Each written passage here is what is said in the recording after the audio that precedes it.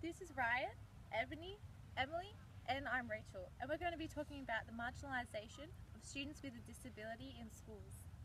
According to the ABS, there are approximately 7% of students in Australian secondary high schools that have a form of disability that places a physical limitation on them.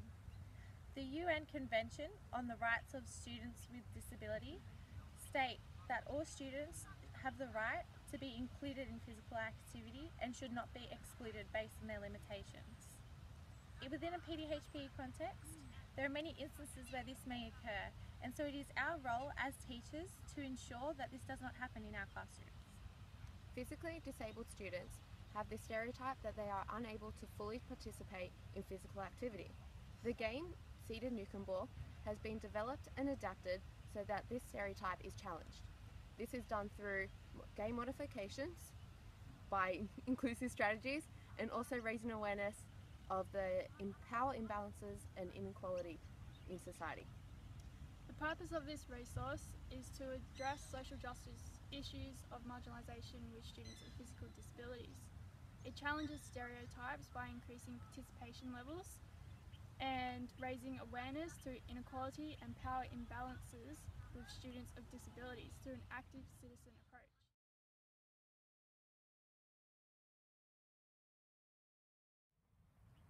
Alright, so the game is Seated Newcombe. Things you're going to need, you're going to need a ball, you're going to need a net and a decent sized playing area. So this one's probably about 5 metres wide, maybe about 8 metres long, but obviously you would change it to suit your classroom, whether you're playing it indoors or out, or how big your class is. So the idea is, first of all, to split up into 2 equal teams and get either team on both sides of the net.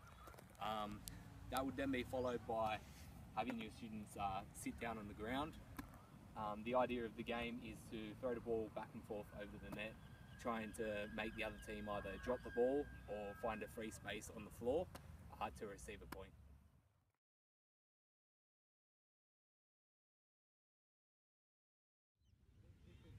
Alright, so this would be the general setup of the game. Obviously we split into 2 equal teams on either side of the net. The grass is a bit wet today, so we're just going to have some people hovering rather than sitting. So the game would start with a service from the back as such.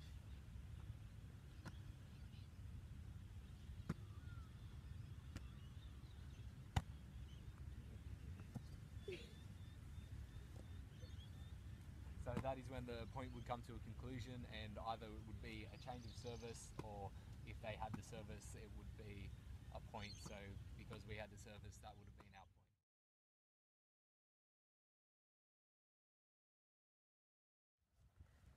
To keep the students engaged and interested in the game, there are many modifications that can be used, such as increasing the size of the court, making it smaller, even lowering or heightening the net, or changing the equipment such as the ball to bigger or even smaller.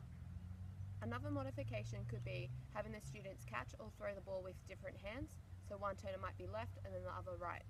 Another modification may be having a 3-pass rule before they can throw it over the net. This will make the game more inclusive by participating all students. And the last modification, to include another physical disability such as sight impairment, we might actually replace the ball with one that has a bell inside it to include all students.